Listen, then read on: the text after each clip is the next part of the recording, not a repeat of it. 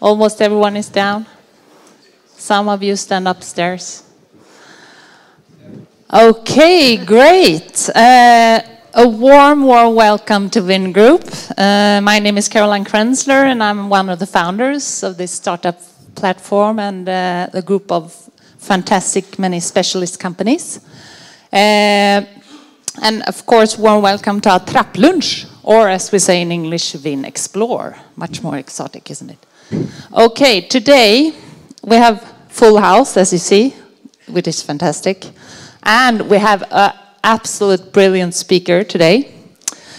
She is both professor at Chalmers in digital transformations. She is professor at Handelshögskolan in Stockholm in MBA.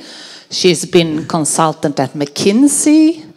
She's a surfer. Yeah. And last but not least, she's an entrepreneur in Portugal. Yes. So, a warm welcome to Robin Teigland. Ja, tack så jättemycket. Tack. Tack. Funkar det nu? We're testing the mic. Yeah, I think it's working now. Yeah, it sounds good. You can hear, right? Yeah. So I do this in English. All okay?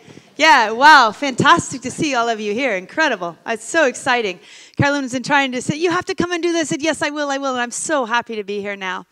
I just put this up. This gives you a bit of an idea of what interests me. I'm just curious, how many of you use something like TweetDeck?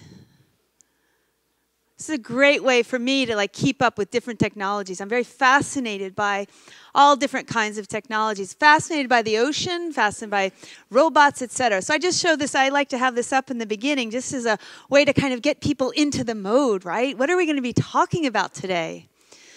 So I'm at Chalmers, and I moved from Stockholm School of Economics because I wanted to be in Gothenburg. I wanted to be close to technology in terms of the hard stuff, right? In Stockholm, at Stockholm School of Economics, we wrote reports on unicorns and looked into what's happening in Stockholm, which is fascinating, right? There's all the soft, it's games, right? And then fintech, we have a book on fintech.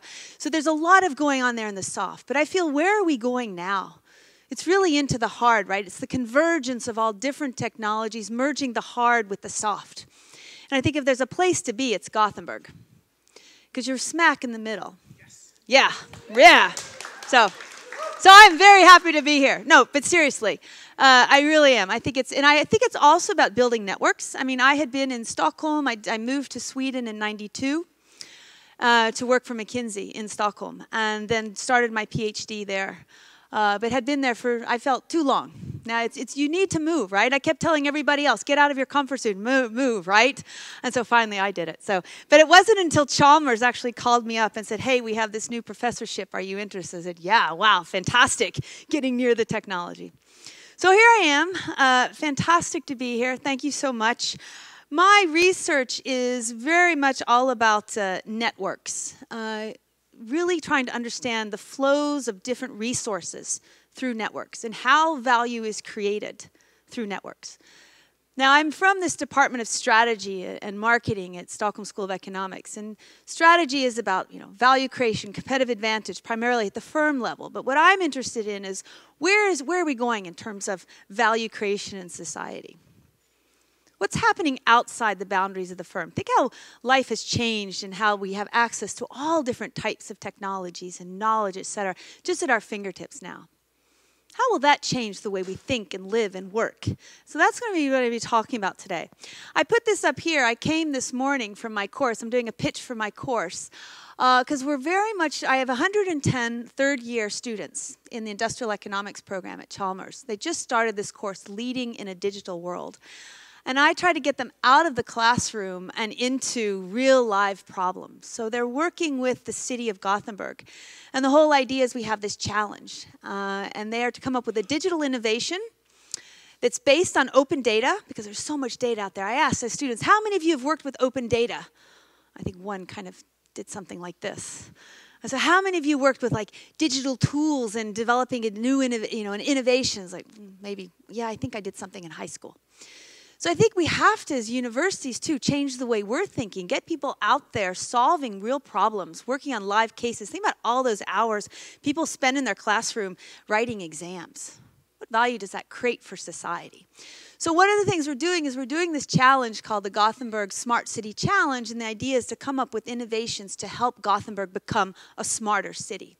So hopefully, there will be in just a couple months, they're actually going to be doing a Eurovision for 20 different teams, and they have to pitch their innovation. So there'll be videos, there's going to be a poster exhibition, and a jury to choose the challenge. So I'm just doing a little pitch.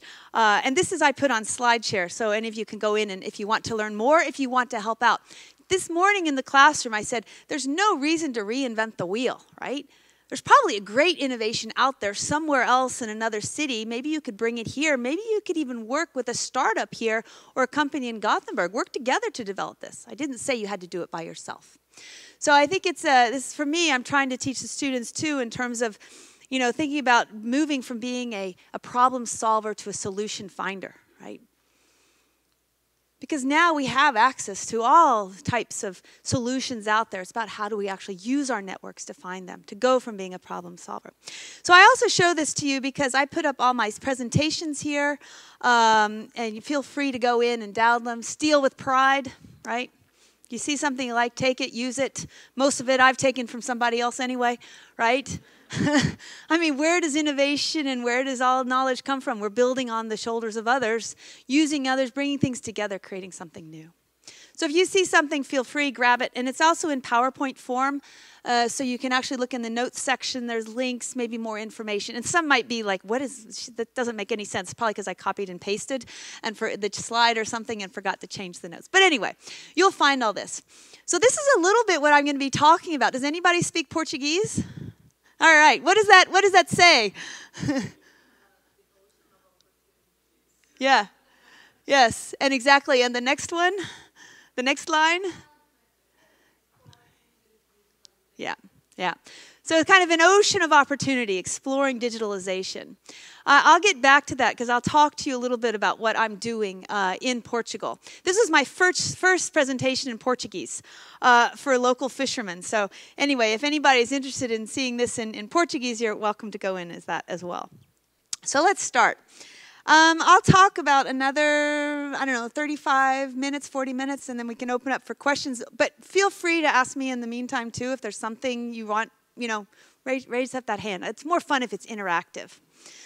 So I talk about this as this industrial revolution. That was actually the subject of my lecture today.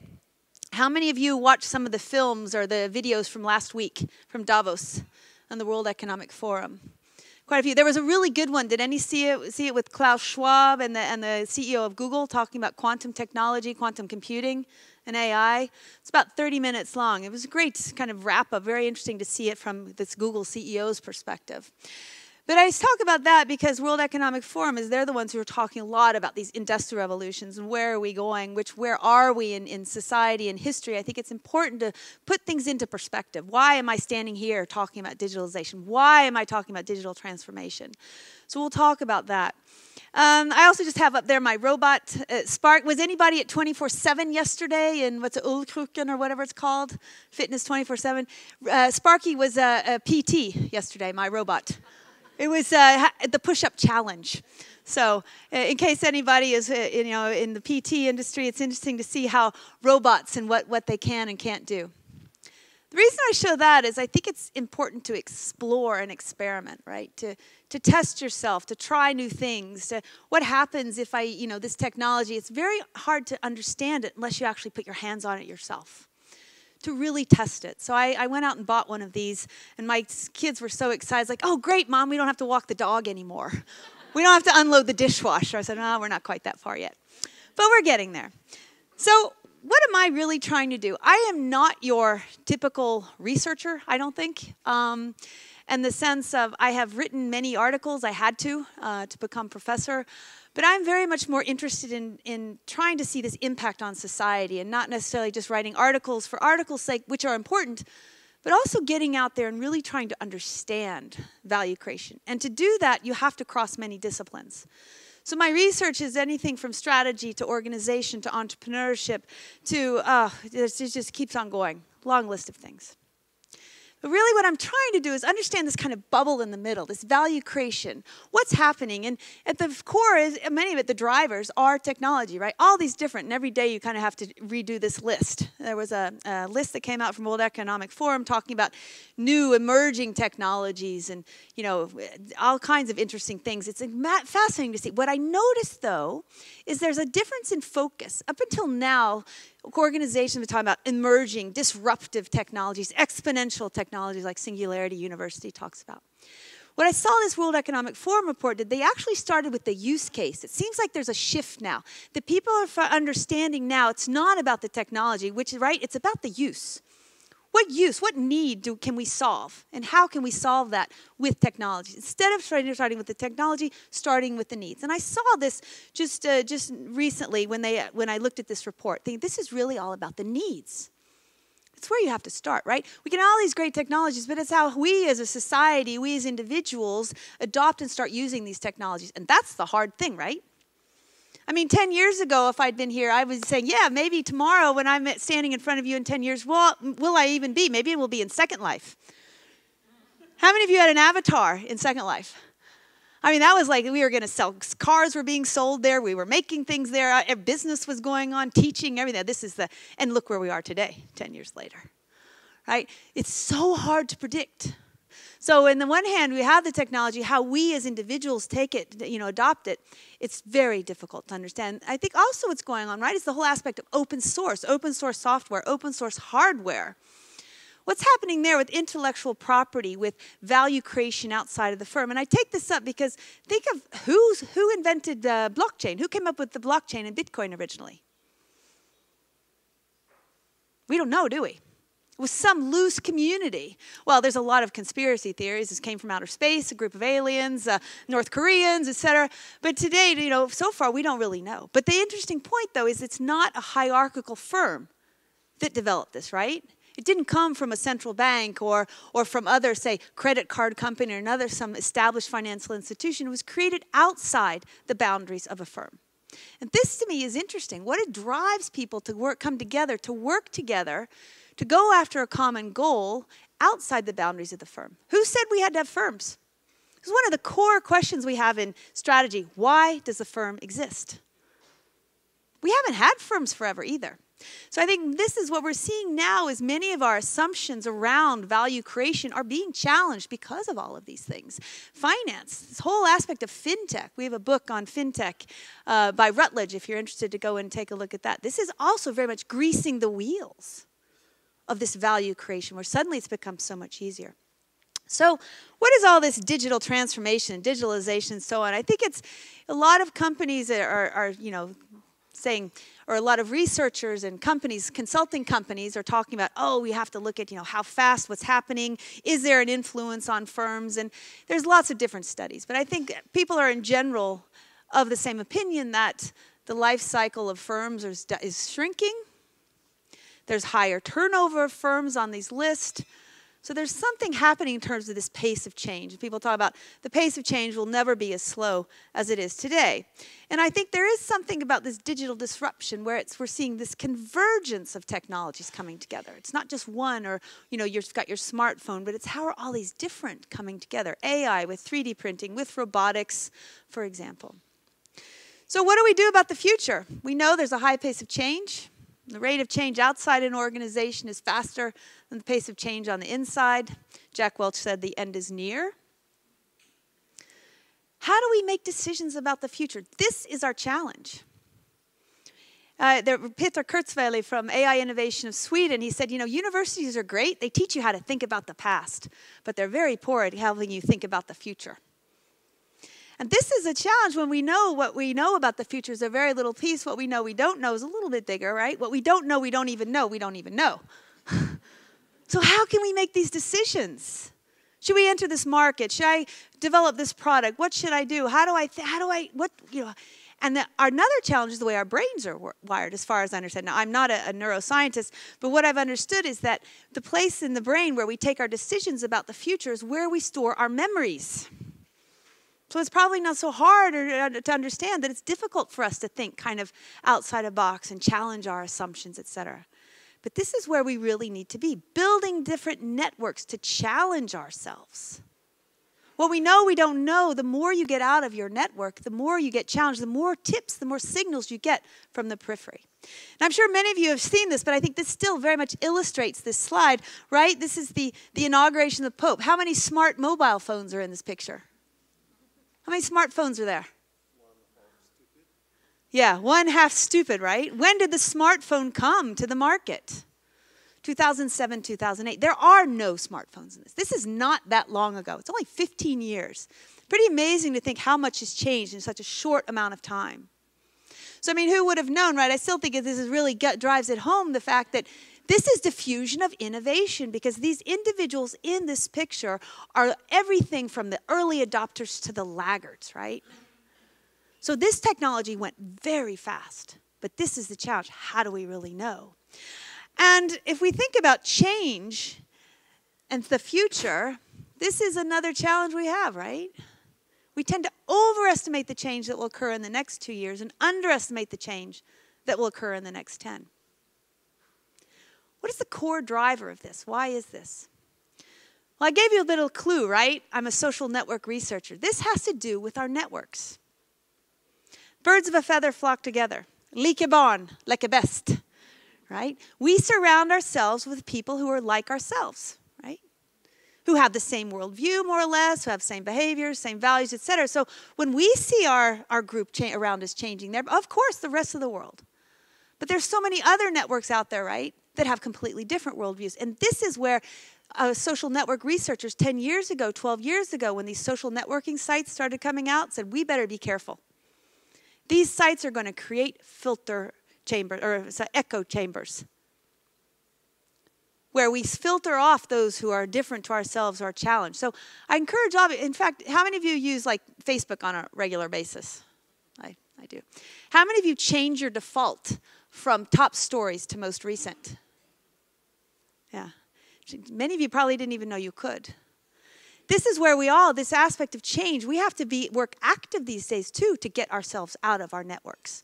So I show this is very much why we tend to overestimate. The underestimation is we don't even know what we don't know, right? And it's also diffusion of innovations where it's exponential. I can change my behavior, you change your behavior, and you too. So if two of my friends, right, and then two of their friends, and two of each of those, it becomes this exponential, and you don't see it changing under the surface. And all of a sudden it explodes. In fact, they're talking about it even being now kind of this shark fin because it can go so fast, this pace of change. But we don't see it because we don't even know what we don't know. So speaking about change, it's not just about technology. It's also very much about business models. I'm building up to industrial revolutions, because industrial revolutions where not only technology changed, the way we produce things changes, it's also about business models. This is research by MIT, and it's very interesting. There's these great videos on YouTube. If you go in and look at Parker and Van Alstyne has some very good, short, concise videos explaining this. Platform-based business models. Where the idea is all of these technologies are enabling us to change our business models. Business model innovation. Where we've gone from a linear model to this platform. So what they did is they took four basic industries, right? So transportation, overnight, entertainment, retail, and so took a traditional firm and a newer firm, one that's come on kind of the scene after, right? Internet and smartphones, et cetera, except for kind of Alibaba there. But the whole idea is that they're both solving the same need. I need to sleep somewhere. I need to get from A to B. They're both solving the same need. They just do it in a completely different way, right? They're thinking, how can we reassemble resources? How can we reassemble value creation through a network? So creating this ecosystem that is AI-enabled and data, right? It's data-driven. Because what's at the core of these companies? It's all data scientists, the algorithms they're writing or pulling off the shelf somewhere, putting in.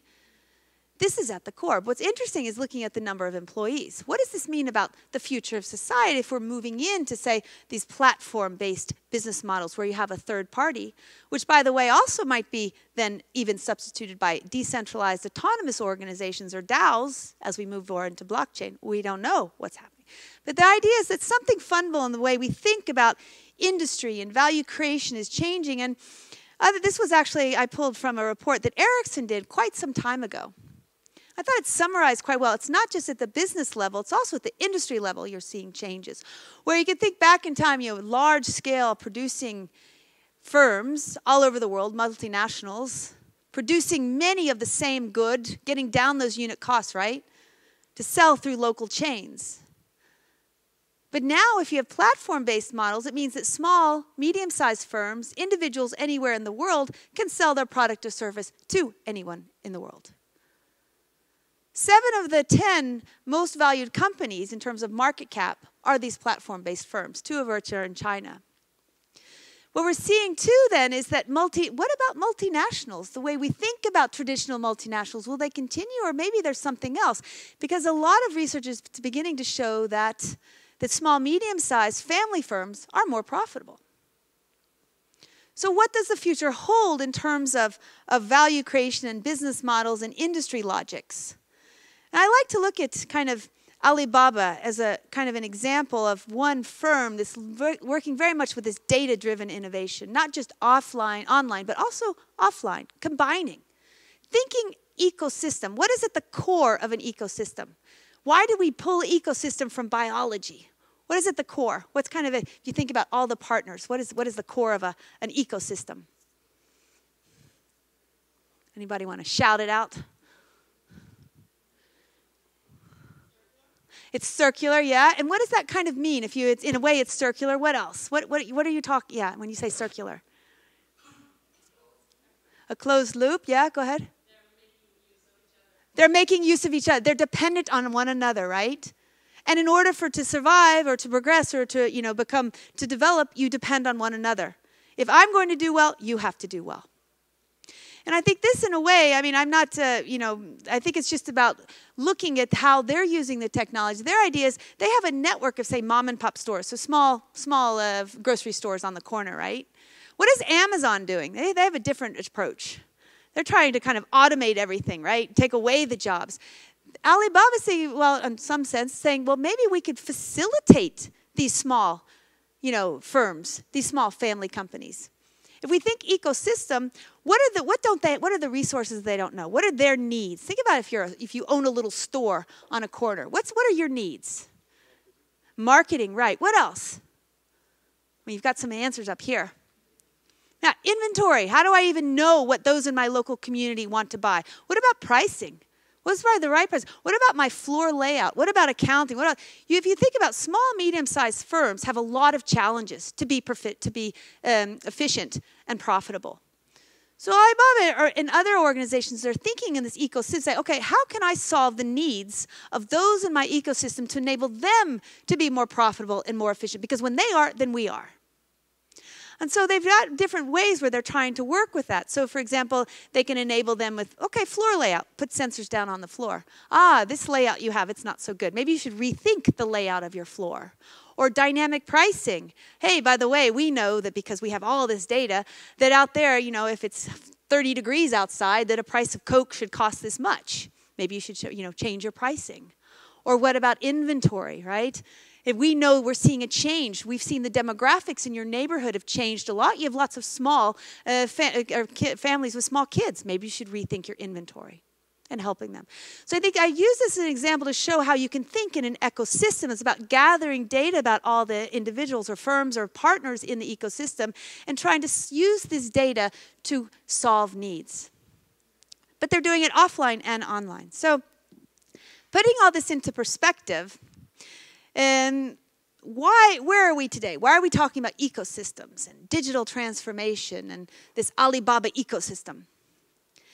World Economic Forum, together with, based on the research of economic historians, there tends to be a pattern where there's a big innovation, 30 to 40 years later, there is a deep global financial crisis. Out of that comes this industrial revolution, where basically the way we sustain ourselves, the way we organize value creation, live, work, etc., changes radically. Think back prior to the first industrial revolution. It's not that long, it's only a few hundred years, isn't it? How do we live and work and sustain ourselves? Did we leave home and go to work? Do we have a boss? Do we have a timesheet? It's not that long ago. We lived in small communities, self-sustaining, very circular too, by the way, probably. But interesting, this is not that long ago if you think about how long we've lived here. Then came the steam engine, right? And out of that, what happened? Then people started moving to cities. This is when kind of we started getting this distinction between work and our private life. You had to leave home to go to work. You left your family life at home and you went to work. You weren't supposed to have, you weren't supposed to be laughing at work, et cetera, et cetera. It's like, it's crazy, huh?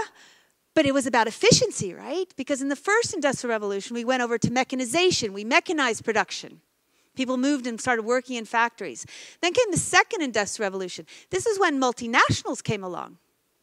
When did Atlas Copco, Ericsson, and Hildebank, when did these types of organizations, especially the B2B, you can see it here, right? It's really only the 1870s, 1880s. How long have we had multinational B2Cs? How long have we had like H&M and IKEA? Is it 100 years? It's not even 100 years after the Second World War. But yet we take it kind of for granted that this is the way we organize value creation.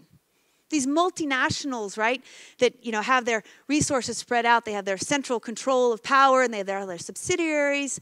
This is the most profitable. But who said it is to stay? So about the future moving in, I mean, they're saying we had mechanized first, right? Then we moved into mass production. Then we started automating, and what people say is the third. We're somewhere in the middle of that. Electronics, IT, internet. And what's the fourth all about? Well, this is where we'll see supposedly much more convergence. We don't know. What will the firms of tomorrow or the value creation organizations look like? Will they be bottom-up, emergent, open-source communities? All this affects society as well, right? I mean, this isn't that long ago in Sweden. In fact, it seems like we're still teaching some of these management techniques. Control, control, control, right? And come to the office. Think about Yahoo, right? When the CEO got so upset because she looked around and there was nobody in the offices, and she said, everybody has to come to the office. But why do you need to come to the office? It's interesting to think about what are happening with jobs, too. Because in each industrial revolution, we have a shift in how we do our work, how we sustain ourselves. And it's no wonder if you think, yeah, this is a lot of the jobs, but think about what are those people doing? A lot of routine tasks that this can do. Server halls, in the cloud, all these tasks. What about urbanization? Maybe we'll see that, urbanization, we're seeing, we're going to keep on going, moving to the cities, moving to the cities, moving to the cities. I question that. I'm not so sure. I'm thinking about maybe local communities instead. Do I want to move to a city? Where are the jobs? Will the jobs be there?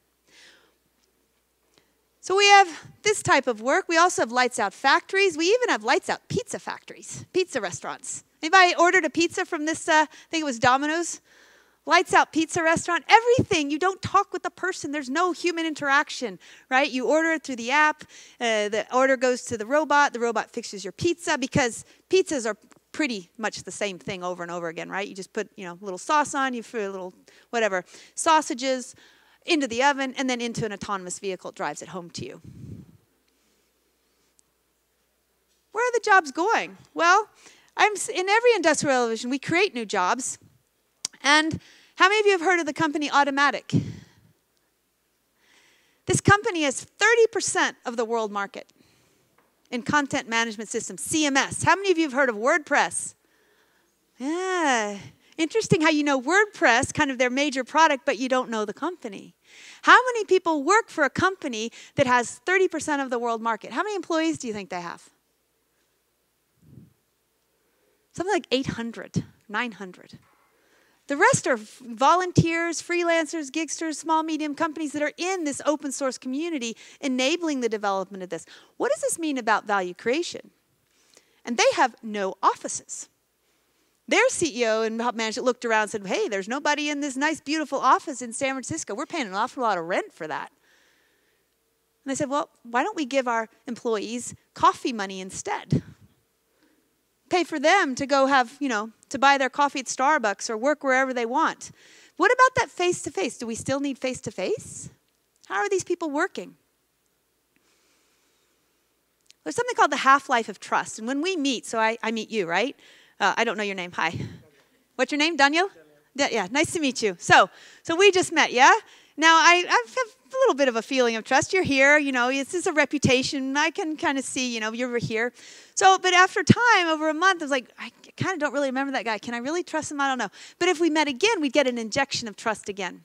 So research has shown that if you have like this half-life of trust, that it dies off. And if you can create a rhythm, like a heartbeat, of getting those injections of face-to-face. So you have a team that meets, say, once a month, and you get that injection, or every 6 months. Or Automatic does once a year, they bring all their employees together. But then they also say the teams can come together. So they'll pay for the team to come together for, say, 1 week. Well, where do they meet? Well, does anybody heard of Outsite? Outsite is a chain of co-working, co-living spaces around the world. So they have one in Lisbon. So I was in the Lisbon one and met a few people there. And yeah, they were sure enough there. They were having a team meeting there for 1 week, bringing everybody together on the team for face-to-face intensive working sessions. Oh, but by the way, they could also go out and, you know, enjoy the nightlife in Lisbon. But they also have one in Bali, right? So the team loves to surf. So why don't we go surfing? Or what about skiing in the Alps? It's a chain of co-working, co-living spaces around the world. In fact, the fastest growing office trend today is co-working, right? Where you can bring together, and so Outsite enables this. So I'm showing this because it's a little bit about showing the, you know, different signals from the periphery or where we might be going, because if we're talking about industrial revolutions and digital transformation, it's not just at the firm level. It's not just, you know, this digitalization of a process. It's about business model innovation. It's about systemic change at the industry level and even at society level. And I think if we're looking forward and thinking about making strategic decisions, we need to understand too, or at least try to understand, look for where might we be going? What scenario do we see in the future? It's about testing your ideas in different scenarios. Do they work in different ones? So I showed this one because this is Lisette Molinar. She's in The Hague. Anybody know what's inside her boat? Drugs, yeah. No. Well, not that I know of. You never know. You would think. Yeah, you would. Who knows? No. Actually, something quite different. She has a... Yeah, it was a great guess. No, she has a 3D printer factory in her boat. She lives on her boat. She's a freelancer gigster. She's a mechanical engineer, and she decided she wanted to make her own 3D printer. So she actually has a 3D printer factory in her boat. And she gets all her knowledge. She didn't know how to do this. She just went out online, found a few different communities, reverse engineered. The software at the core of these 3D printers is open source. So she started developing her own, building her own. And then parts, oh, well, she could just order them from AliExpress, right, from Alibaba. Comes within a day or so. So here's Lisette, and this really challenges to think, where are we going in terms of even production, right? Materials as we move into this new world where different things start merging as well. And what about the future of labor? This is a report that just came out where they looked at what might, it was very interesting. They were playing around, what might the future jobs look like? Kind of like the robot Personlighetsdesigner. Interesting. What will the jobs be of the future? Our challenge here is at what pace will these changes come along? How will we as a society transform, etc.? This is a report you can also download and get lots of information about. But I think what we're seeing, is kind of this transformation where this is the way we tend to think about organizations. But this is where work actually gets done, too. And already today in today's organization, this is how I started my research. I was fascinated. In the 90s, it was like knowledge work, right? And we had knowledge databases, and we were going to have knowledge management. I don't know if any of you remember those days. We were going to get everything out of our heads and put it into a database, and you could come along and take it out and use it. Yeah, right, huh? Yeah, well... That was like you went and spoke to managers and this is what we're doing, right? So I was very curious. So I did my research on Icon Media Lab. Remember that company in the 90s? Because it was fascinating. They were bringing together many different competences, working in networks, right? Really trying to encourage community and online sharing as well. And this very much, became very curious. How are they using these new tools, this email? Right? I sat across the desk or a table from a CEO of one of Sweden's companies, and he asked me, he said, this was in 96, do you think that internet's going to be around tomorrow? This was 96. What will we be saying in another 20, 25 years? But I think this is where, if you compare a formal organization with the informal, right? You ask yourself, what percentage of work gets done, say even in your own firm, through the formal, where I have somebody else told me who I have to work with or report to or do, versus the informal, where you take your own decisions. Go ahead. Yeah. Yeah. Passion drives this, right? Master drives this. 70 to 80% in the 90s, research was showing, work was done here. Problems were solved, decisions were taken in the informal. The remaining was the 20 to 30% in the formal. Where do we tend to focus our efforts? It's always on the formal, but this is where work is getting done. Think about now how much access we have to knowledge and communities, et cetera. Do we even need that to the same degree? And some researchers are saying, well, maybe we're down to 5%. I'm sorry, 5% there, 95% there. We don't know. So I think this is fascinating to see, and this is also very much enabling kind of, to me, in my mind, moving away from why should I move to a city to work in some, will there be any jobs? And not only that, what's the big hit in Delhi? I think it was Delhi. Have you heard of these oxygen bars? You pay to breathe oxygen because the air is so bad. Do people want to live in cities with, crime and crowdedness and pollution? They're showing more and more all the air particles, et cetera. Where will we go? Where will we live? Where does the future hold? Well, maybe we'll be out on land, out on the sea. Seasteading. In Gothenburg. Or out on the sea in old oil platforms. Who knows? So I think I'm going to wrap up with about another 10 minutes where I'd like to show you what I'm doing to help me in my own understanding of this. How can we prepare for this future of many unknowns as a faster pace of change? So just real quick, we're going to do a very simple exercise. Okay? We're going to read one sentence out loud together. Okay? You guys ready? See how awake you are. Here we go. Opportunities are... Yeah. Isn't that great? It's such a great little one. But most tend to see nowhere, right? But it could be now here. This is a little bit about our brains and the way we work. We don't necessarily like change. We may even want to change, but it is difficult, right? So opportunities are now here. There's so many opportunities, but it's about finding them, right? And to do that, I think we really have to test ourselves because we don't know what we don't know. So how do we explore? How do we get out there and explore? Well, 2 years ago, it was only a year, it was a year ago, not even a year ago. Somebody approached me and said, hey, you want to do something? I was really getting interested in the ocean, and Torsten Linder said, hey, we're going to start an ocean data factory. Do you want to be the director of it? I was like, ocean data? I don't know anything about ocean data and AI, and I don't know. Well, whatever. So I jumped in. So I think it's also very much...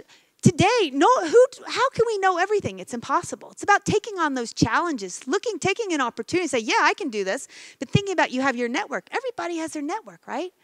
Who's in your network who can help you in new roles or looking for opportunities? So I jumped in. So I just show that because this is one of the projects that we're working on, where we just had a use case that was presented 2 weeks ago, where we're predicting the spread of a little bitty shrimp into the Baltic. And this little bitty shrimp eats everything. It destroys ecosystems. So we're using lots of data, and then we're trying to, with the help of machine learning, to predict and under what conditions this little shrimp might move in. But the interesting thing is that this whole process we can use also for the spread of toxic algae coming from Japan. So I knew nothing about this, but I just threw myself in. So I think it is very much about exploring. So I'd like you to think about your networks. Who do you think you are? Are you A or B? Both A and B have 5 relations. Who do you think is more innovative? Who do you think knows more about opportunities? It's impossible to say. You have to look beyond your connections. Who are your connections hooked to? Now, I've drawn it out, right? This is to Spetsen.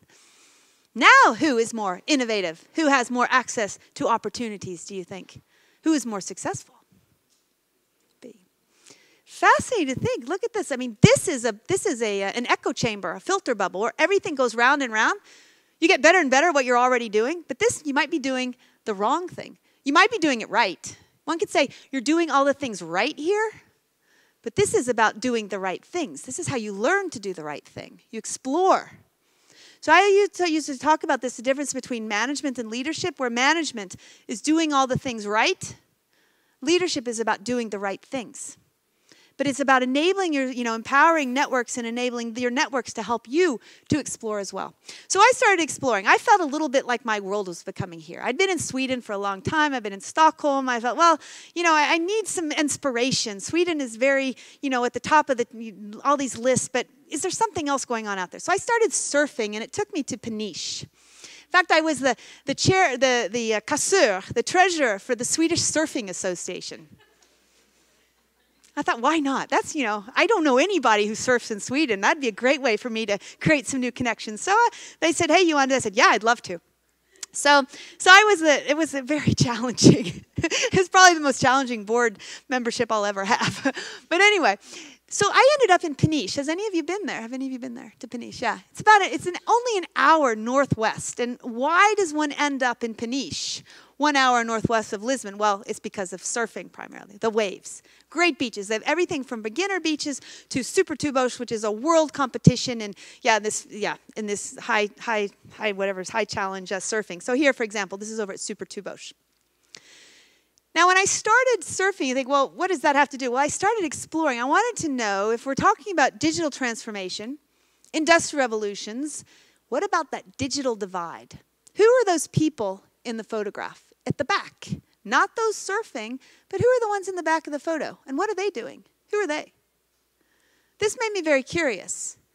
And the more I learned that, okay, these are fishermen, small, medium-sized fishermen. Peniche was, just a few decades ago, one of the richest cities in all of Europe because of fish. Now it's one of the poorest. It's one of the 7 regions of all of Europe that's the poorest. It has gone that fast. And I think that can tell you a little bit. I try to, what about in other industries or other regions? Change can happen that fast. So from one of the richest to one of the poorest. The more I learned, well, it's no wonder. It's because 90% of fish stocks are gone. We fished out 90% of what's in the ocean. How? Well, this is industrialization. This is globalization, right? Large trawlers coming in, taking everything away, taking up tens of thousands of tons, and off they go.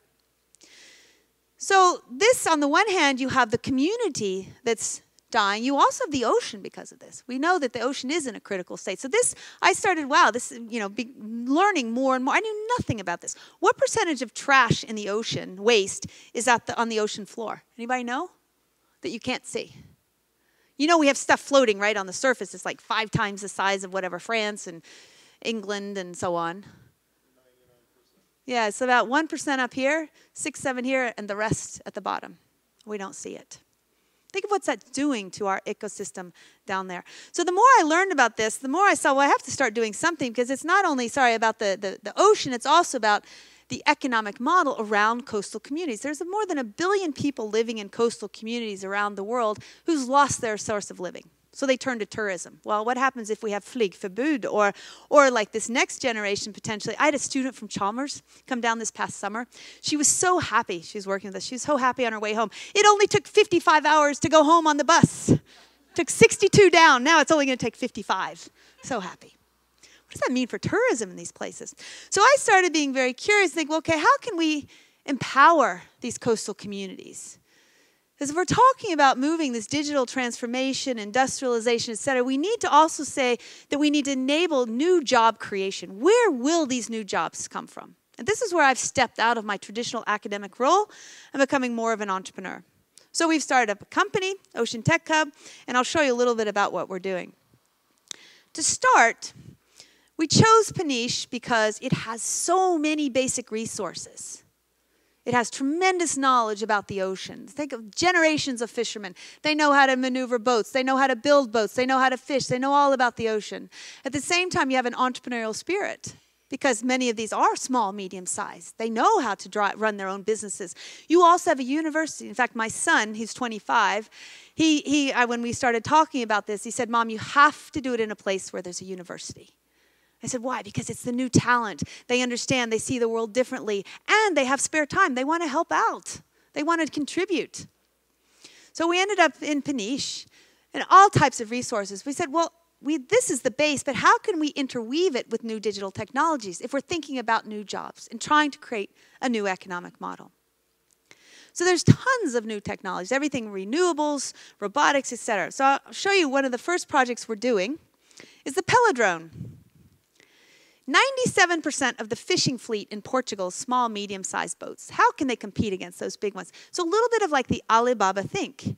How can we enable small-scale, medium-scale fishermen to do their fishing more efficiently? They still have a quota, but today they can spend 8, 12, 16 hours sailing around in the sea looking for fish and not finding. And as there are fewer and fewer fish, it becomes harder and harder. So traditionally you can say, well, just, we'll make the sonar a little better, the boat a little faster. But let's take a step back and say, what could we do if we were to start over in terms of searching for fish? So there's a Norwegian company, Birdview, and they've created a drone that's AI-enabled. So the drone has image processing, image recognition. It goes out, it says, it looks like there's some birds over there. There might be fish down there. So then it goes over, and then it lets down an echo sounder into the water, which has also been trained, right? So it actually can identify the size of the catch, what the catch is, and whether or not there's any bycatch or whether or not it should be caught. So you get more efficient catches, more environmentally friendly, sustainable, because you don't take fish stocks that are dying, or you need to take the fish stocks that are that will enable sustainable production of the stocks, and you can cut down their set time sailing at sea by around 50%. That's a lot of greenhouse gases that you reduce, and you can fish more sustainably. But the idea then is, well, what can Luis do when he's not, say, fishing fish because they have a quota? What about fishing nets? Could we then think about cleaning up the ocean? So I'll show you a little bit of this model we're working with, and then I'll round off. This drone can also, the echo sounder, you can also train the algorithm to identify trash at the bottom of the sea. So it can actually go out and locate ocean litter. Aha, here's a bunch of ocean nets. So then we can work with the fishermen to pull up those nets. Well, what do we do with them? Well, first we have to work with the fishermen to repurpose their boats to enable this. But then, when you pull it up, what do you do with it? Well, there's all types of new technologies out there, right? You have graphene, you have 3D printing. Can we think differently about what we do with these polymers that we extract from the sea? This is a difficult process. This is something that my son is working on right now. And it turns out there's a company in Italy that is very good at this chemical process to actually recycle and reuse fishing nets. Well, we can do this, but then what do we do with it? Well, what need do you have in coastal communities? Local transportation is horrible because you have like 1 or 2 months of the year where you have a peak, and the rest of the year you have very few people, and you don't have that tax base. Can we not then create 3D print pods, autonomous pods that drive around? Everything I show you exists already. It's about putting it together in a systemic view. And the reason we do this is we want to create a model around entrepreneurship so that these pods would be on the blockchain. So we're working with another Norwegian company, Empower, that already has a blockchain for traceability and a cryptocurrency. So you can trace back the fishing net that, say, is in the pod back to the fishermen. So when a surfer comes to town and wants to take the pod, they pay with the local cryptocurrency, and the money comes back to the fishermen. Or maybe the elderly woman who owns an Airbnb, she has solar panels on her roof, she can charge the pod so she can go to the doctor for free. It's about thinking differently.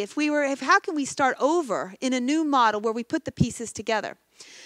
So we've jumped in, personally, financed the purchase of this building. This is a fishing, this is Luis Santana's father's fishing warehouse, 100 meters from the beach. We bought it. We're now working with the president of the community, of the municipality, Henrique there, and the city architect to rezone this whole industrial area. So, because today it's only for commercial use, but we want to have digital nomads and bring in people to work on this project. So we need to have co-working, co-living, co-learning. We also bought a project space, a bicycle workshop. And in there we have people who are working with this process of reusing ocean nets. And we're doing it too. We have one guy, he's actually doing a skate. You see the white pieces there? The idea is that's going to be made out of recycled fishing nets. So if anybody wants to help, you feel free to join. Because what we're trying to do, what we're working together with the locals and even the Ministry of Portugal now, this started 1.5 years ago, not even that. And already now working with the Ministry of the Sea, different people, because there is the potential. If we think about value creation of the future, new societies. This is a fantastic quality of life. Clean air, you've got fantastic surfing, all types of sports, and you have the future of the, they say this decade is the decade of the ocean, access to all of these new technologies. And by the way, there's a science and technology park, which we didn't even know when we first chose this place, is going to be built there. Portugal's only marine. I'm going to end off with one example. Networks. You never know who is who. So I wrote a white paper, you could say, about what we're doing in Peniche, and I put it out. This was in September 2018. Put it on SlideShare. Didn't know who would look at it. At the time when I took this photo, there were 848 views. Well, in October, I get this very strange letter. It's like, "Dear sirs, I come across your report." Not so good English, big star, private office, long name. I'm thinking, is this like some Nigerian thing? Very skeptical. I had no idea who this person was. No idea. How many have heard of the name Champalimaud? Yeah. It's fascinating. Caroline's met him. He came to visit. In fact, here's Duarte in the middle there. He came up to visit, and we brought him to see Vinn Group. He loves this idea. He wants to do the same down in Portugal. How many of you have heard of Investor and Wallenberg? This is the equivalent in Portugal. I had no idea. He contacted me out of the blue. And since then, we've developed a working relationship. And here I am up in Uppsala with some fishing nets from Peniche, working with Graphmatech. They want to be the first company in the world that does fishing nets, recycles fishing nets into graphene reinforced 3D printing filament. And so Duarte, in his family industry, they have injection molding and tooling, one of the highest, most sophisticated in Portugal. So he took us there about a week and a half ago, and this is one of the key parts of our circle that we started out that we didn't have. And here we are with the CEO and their chief product developer. They're holding in the black things there are this graphene reinforced polymer from Graphmatech, and they're looking at, wow, think what we can do, sensors, and then we can use the ocean nets and so on. So who knows? I think for me, it's very much about exploring, seeing where are we going, testing, creating networks. If anybody is interested in coming along on this journey, we have this Coastal Community Challenge as well coming, where it's open for people to submit their ideas around turning ocean waste into something of utility for coastal communities. We have a prize to go to Lisbon for a big conference. Yeah, and you'll get all this as well. We're also looking for sponsors if anybody would like to sponsor. By the way, Melby Gord has said that they would like to sponsor. So, and if anybody would like to learn more about this, we are actually even picked up by Portuguese national TV. There's a documentary where they interview the fishermen and what we're doing. All this happened in such a short amount of time. So I've tried to put a model on it. I think it's about visioning, trying to see, not a vision, but visioning, a continuous process of scenario thinking, challenging assumptions, what's out there, testing with our ideas with many people from many different networks. Networks for purpose. Yes, okay, I need to build this network because I need access to this resource. But being open, serendipity, by chance, like Duarte, who sends this random email, and I'm thinking, ooh, who is this person? Collective competence. Since you need to bring together so many people from different backgrounds, when you're doing it with people who are like yourself, it's much easier. You have shared language. You have kind of a shared values, et cetera, behaviors. But collective competence building, when you bring together people, you have to really focus on developing even. One word can mean many different things. And then you have to co-create an experiment. We don't have the solution. We don't know what it is. You just have to go out there and do it together and explore. And I think that will enable us then to tackle our global challenges. Because purpose is such a driver. I have so many people volunteering who want to be part of this to help out. Sorry, I went over. If anybody's interested here, 3 books we've produced, published with Routledge. They're all open access. We bought the licenses. You can download for free. Ebooks on digital transformation of labor, fintech, and also digital transformation and kind of the welfare state, public services. So feel free to download those. And good luck. Come to Portugal and go surfing. Thanks.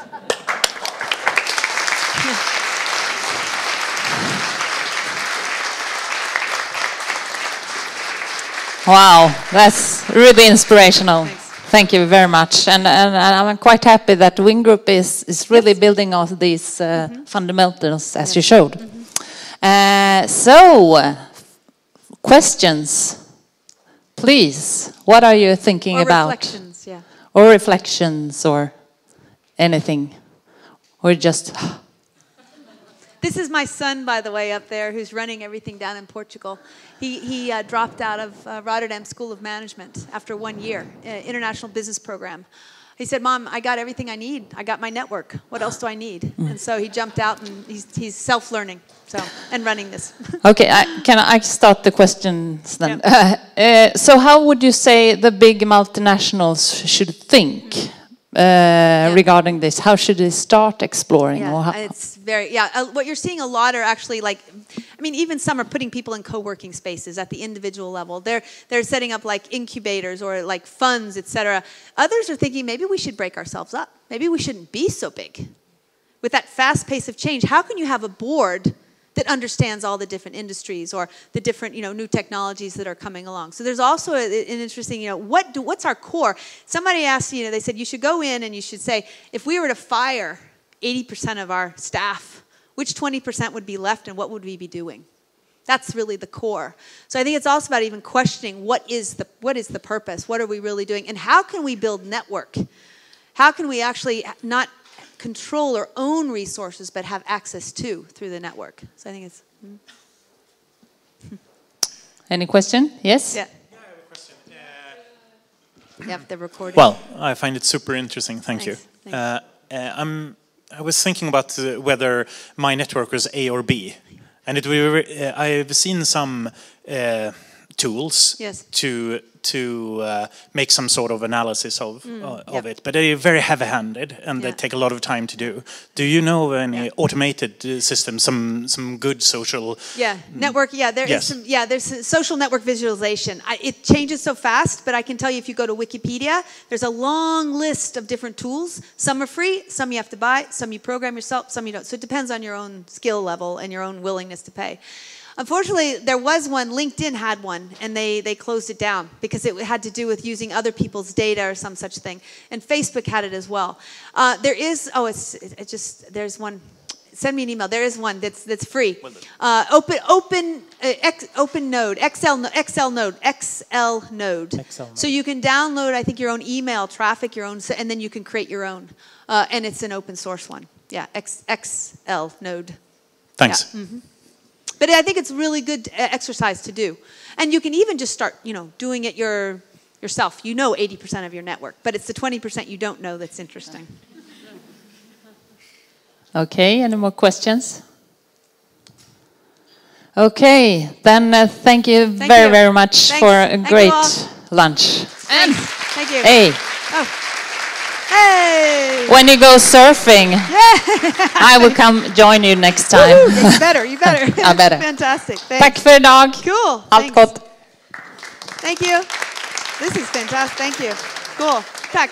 Det var jättekul. Yeah, really? Wow. Fantastic. But I could say, tack. So UV, yeah. So I can open them. You have to try them. Yeah. But I should sell these at our surf school. Yeah. Thank you. Thanks. Hey, thanks. Oh, thank you. Yeah. This is.